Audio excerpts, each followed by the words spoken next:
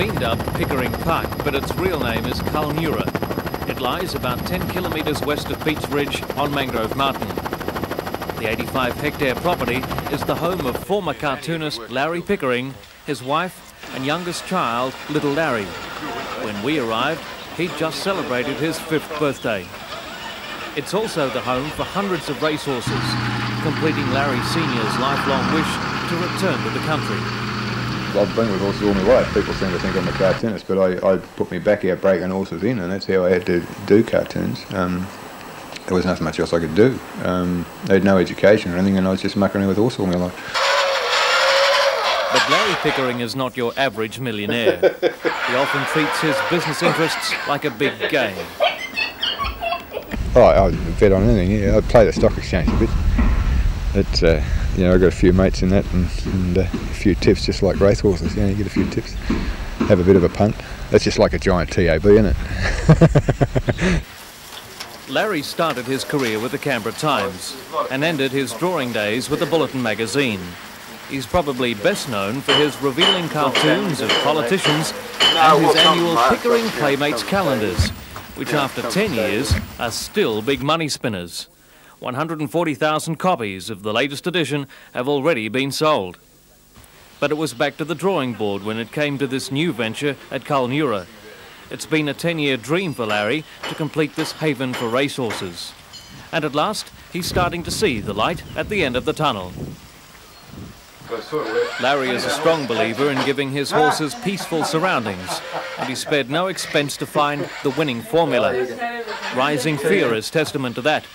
Originally purchased for $7,000, the slender gelding has won nearly $500,000 in prize money. That's not a bad return on your investment. Rising Fear is not only a feather in the famous Pickering cap, he's also Larry's sentimental favourite. Oh, I love him, you know. Yeah, I love him, you know, he's a good horse. He's just such a nice-natured horse, and he's done everything I've asked him to do, and he's never argued about it, and he's always been honest. You know, he's never been a squib. 99% horses are squibs, but he's not. Apart from the special swimming pool for horses, Carr features a specially built racetrack, and it's in the process of having a fully operational surgery for horses installed, complete with a resident vet and a pathology lab. It seems Carr is just what the doctor ordered for Larry Pickering, who was tiring of the pressure of producing those daily cartoons. He's working out there in the front gate. Yeah, sorry mate, what were you saying? Well, do I like drawing? No, I hate it. I hate drawing. I'd rather dig a hole and draw. And I do it whenever I go broke. I've got to get my pencil out and start drawing again. So there's no urge to Surrounded by his wall of television screens in the living room, Larry can keep an eye on all race meetings around Australia, the TAB dividends, and his other interest, the share market. And although he's enjoyed his share of wealth, he says he shies away from the high life enjoyed by other entrepreneurs. I don't really go near the champagne bar. I'm out saddling the horses up. No, that side of it doesn't appeal to me at all.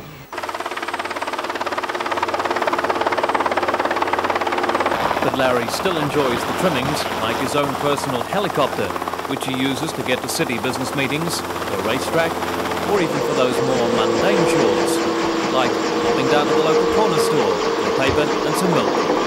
And if this latest venture doesn't quite work out, at $5,000 a cartoon, Larry can soon draw himself out of the red if the need arises.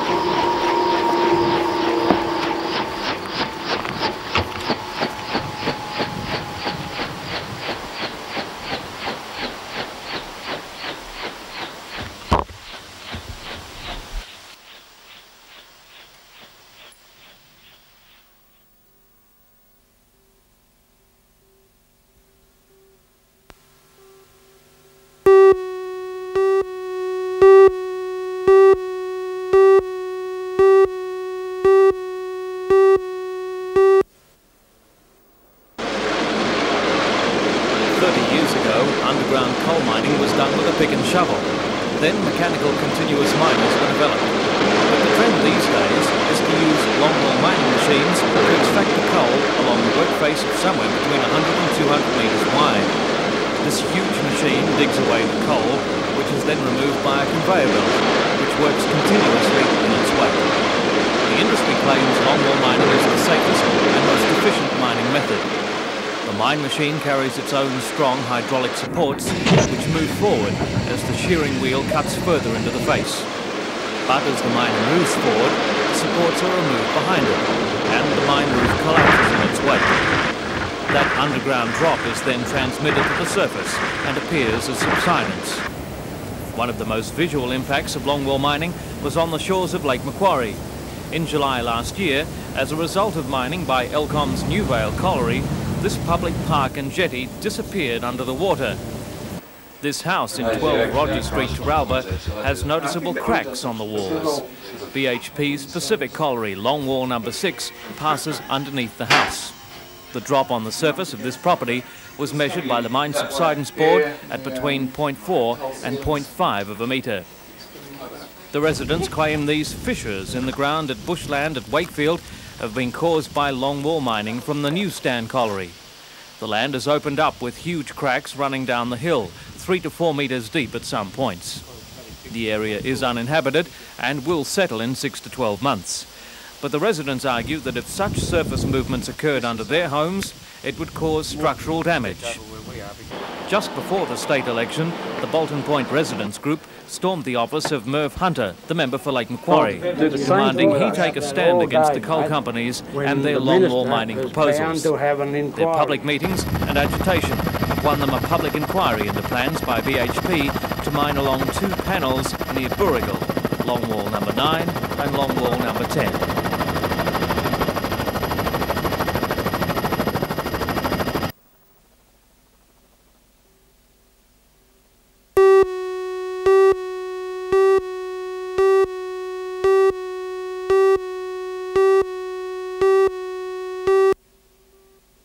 The government must pay the In Sydney yesterday, the Premier Nick Greiner announced that up to $20 million could be spent rerouting the Sydney Monorail, an attempt by the new state leader to fix what was perceived as a mistake by the Unsworth government. So does this mean that Swansea residents should be hopeful about a change of heart on the second low-level bridge now under construction? Leader of the opposition, Bob Carr, on his tour of the Hunter region today, admitted that the former Labor government had not listened to the Lake Macquarie electorate's protests over the bridge, an issue which saw a 26% swing against the sitting Labor member. I've got to accept that we lost that seat because of that issue. I'll be going down there talking to some of the community groups who were alienated from us over the Swansea Bridge issue and reassessing that question. If we could turn back the clock, yes, obviously, a different approach was required for, and we undervalued the wave of protests that was coming out of Swansea over the bridge issue. So, is there money there for a high-level bridge at Swansea, which could cost up to $20 million? At a government press conference in Sydney today, Transport Minister Bruce Baird gave little hope to Swansea residents that the new coalition government would halt production on the $4.8 million low-level bridge project. In terms of the hearing that was carried out, the construction work, it would be difficult to change, but let's wait until we hear the experts speak. A spokesman for the DMR said today that work on the current bridge was already half completed and, to his knowledge, would continue.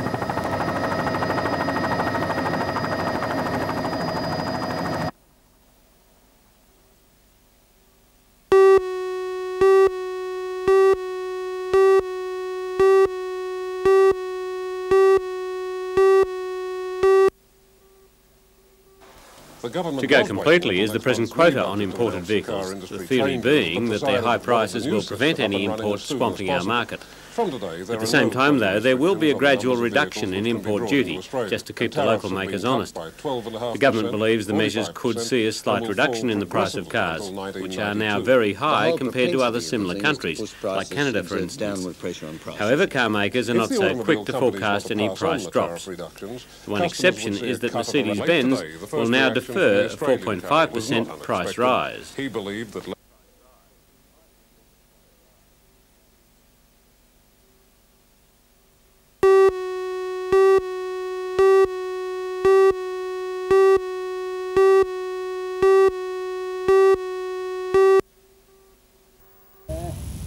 Hundreds of hectares of vegetable crops have been ruined by all the water, and that means there'll be shortages at the markets. And shortages inevitably mean a hike in prices. But you still have to feel sorry for the growers. I'd say nearly every cabbage Ray there, Mudd of East Maitland says he's lost all of his 80,000 80,000 cabbages and most of his cauliflowers, broccoli and potatoes. say 3 or 4 But the days. rain has produced a bumper crop of mozzies. Hexham greys and all their relations are breeding in record numbers in stagnant pools, particularly on Kooragang Island. The council says it's monitoring the situation.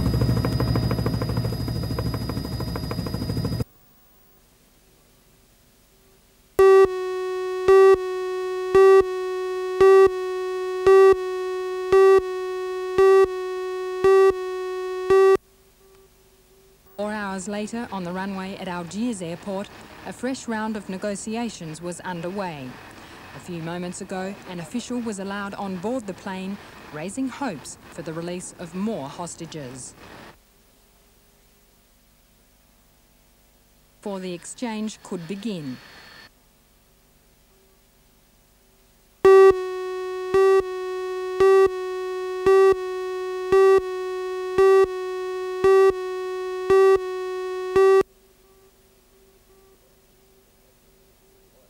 I've been with horses all my life. People seem to think I'm a cartoonist, but I put my back out breaking horses in, and that's how I had to do cartoons.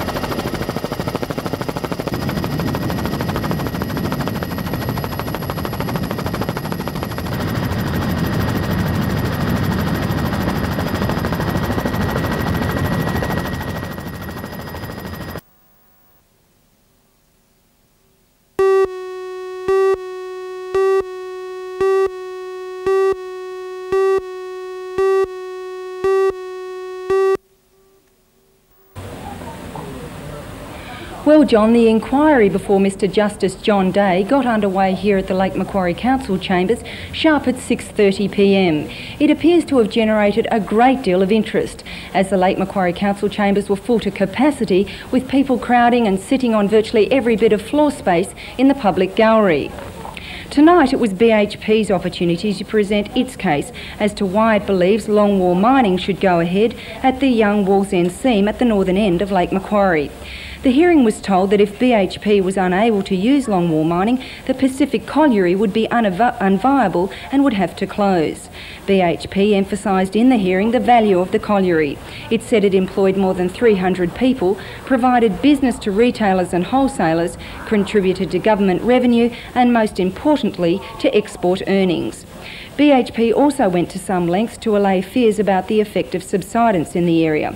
It said if any damage did occur, it would be slight and negligible.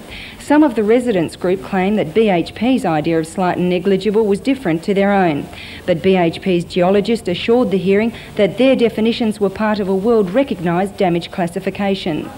The hearing continues tomorrow.